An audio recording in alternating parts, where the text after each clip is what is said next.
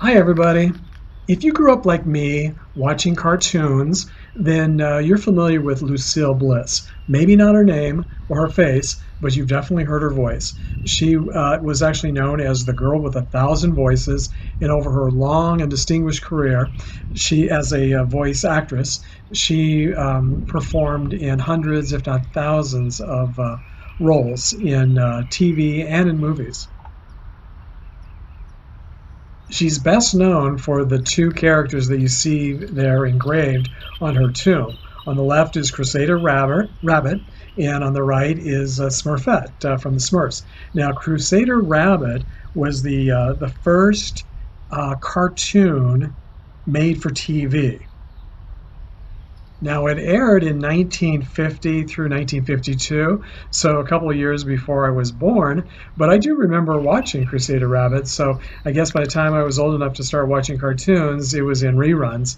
And as far as the Smurfettes, I wasn't watching cartoons back in the 1980s when the Smurfs came out. They came out in 1981 through 1989, and of course, I've heard the Smurfs, as I think probably everyone has, but I never really watched them.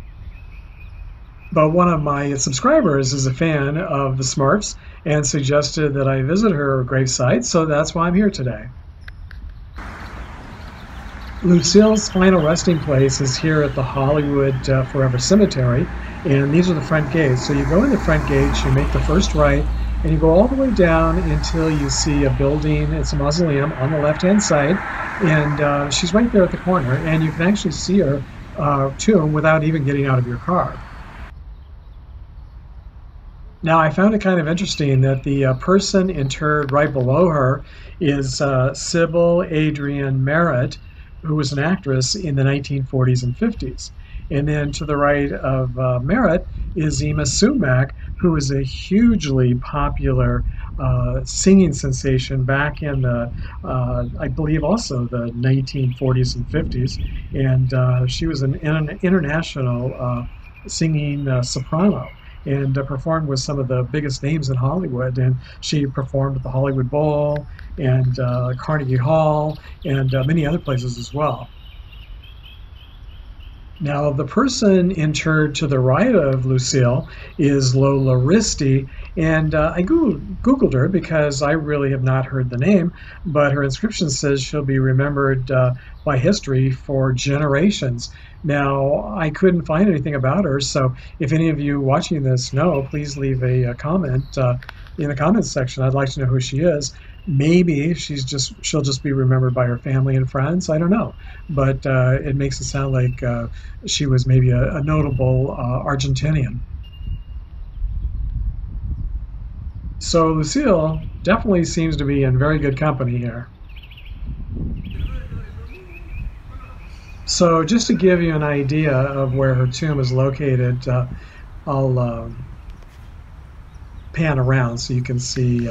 So from her tomb here, you can see it's open to the street.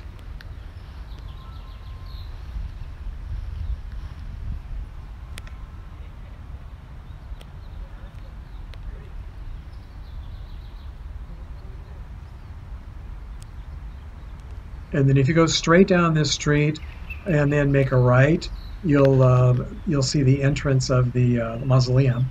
Now here to the left, right past these structures here, is the front gate, right where those large palm trees are.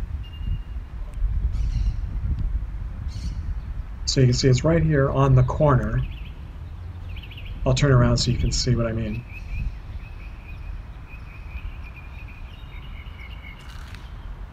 So right there's the corner where she's located.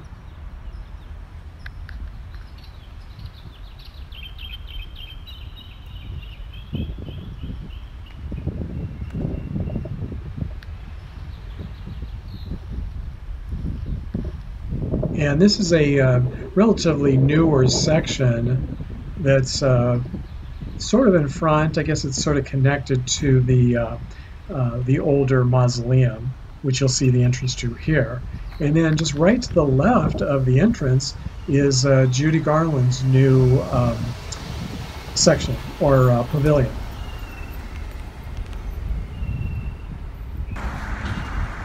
So thanks for joining me today. And if you like this video, please share it with a friend and give it a thumbs up. And I'll see you next time.